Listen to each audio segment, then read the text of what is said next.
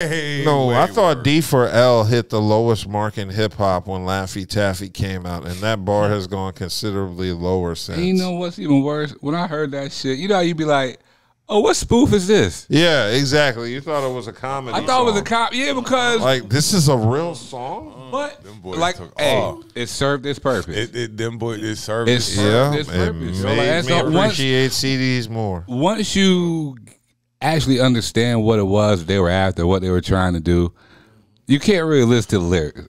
You know what I mean? Like, it's the beats. On top of that, they weren't talking to us either. We were running down in the lane at that time. It fit with, like you said, what they were doing. Was the sound that they were giving back in that time. Atlanta was the glow up. Is that when like we were going to that club that was a gutted Walmart? No. You remember that, Dub? Yeah, I was there with y'all. Oh, you went to Central Station? Yes.